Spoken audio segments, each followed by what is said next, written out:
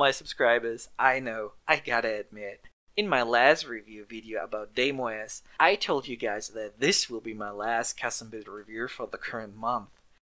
But I just love reviewing things so much, hence I've told to myself, come on, just one more, let's do it.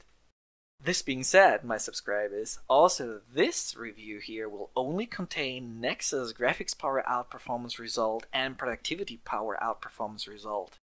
Its position and everything else will be revealed at the end of this month, including the benchmark results of FoxOS version 1.0.5, since a lot of the World of PC subscribers and followers have already asked me, which is better?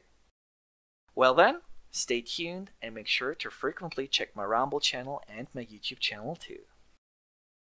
Back then, when I informed the World of PC about his very good benchmark results regarding one of his latest Windows 10 custom builds called Nexus LiteOS 10 LTSB, which is based on Windows 10 Enterprise 2016 LTSB 1607, he started to think about creating a 1709 based Windows 10 custom build that can compete with RecOS 0.4, but without even sacrificing the compatibility, to quote the World of PC.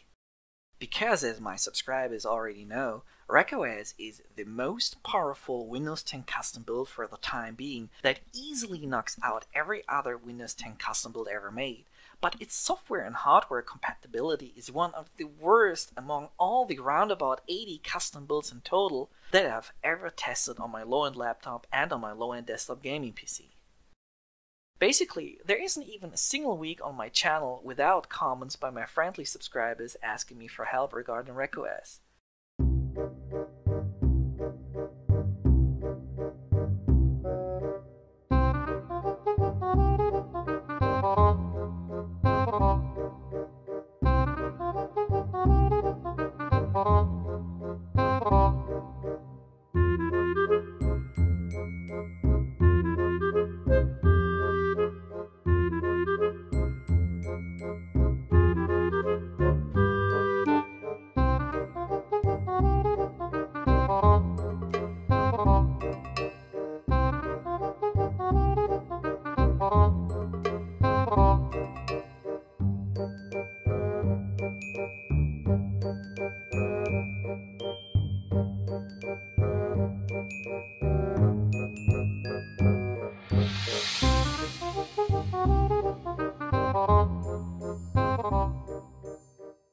And if we are now going to compare Nexus LiteOS 10 1709 system behavior during use with RecOS system behavior during use, the facts and figures are more than clear.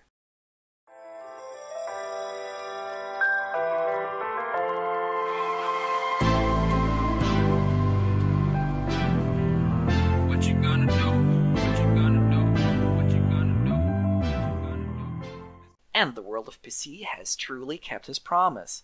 Nexus LiteOS 10 1709 is, in terms of general outperformance, truly a worthy opponent in regard to RecOS, and its software and hardware compatibility is, compared to RecOS, a difference like day and night. As a side note and little sneak peek at this point only for my subscribers, Nexus LiteOS 10 1709 software and hardware compatibility is also noticeably better than FoxOS compatibility. Check this.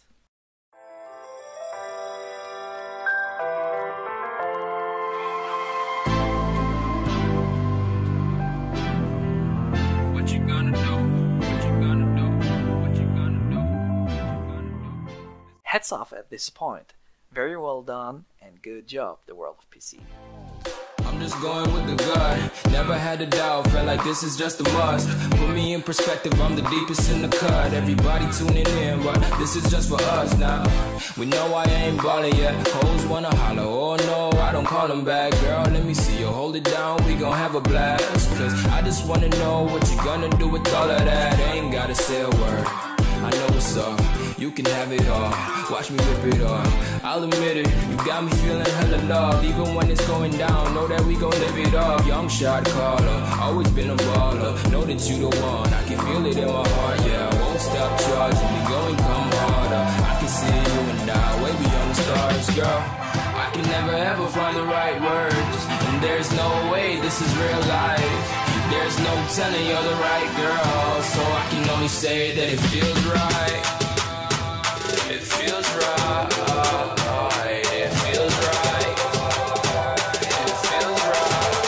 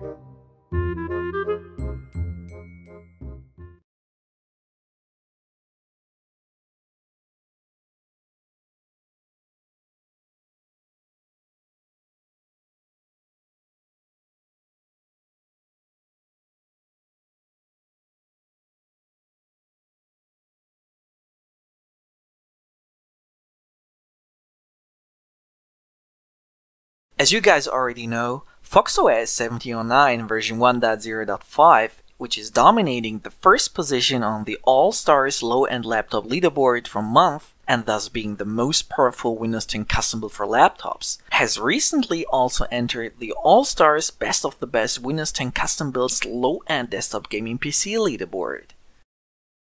And so did the world of PC's latest Nexus LiteOS 10 1709 custom build release too, and I absolutely recommend it to my subscribers equipped with weak, respectively old hardware, and who are in search of incredible performance, good software and hardware compatibility, and who don't necessarily need to use a custom build based on a newer version of Windows 10.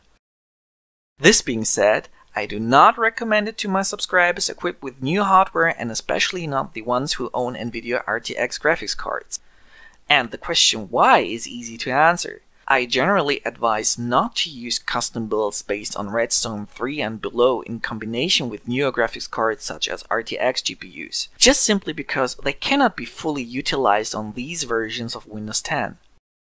They require at least Redstone 4 in order to fully unleash their potential. Alright, and which custom builds are now on the pole positions number 1, 2, and 3? Well, my subscribers, the results have been double-checked multiple times as always, and the All-Stars low-end desktop gaming PC leaderboard is confirmed and will be published on my channel soon, and the question about which one is better will be finally answered. What you gonna do?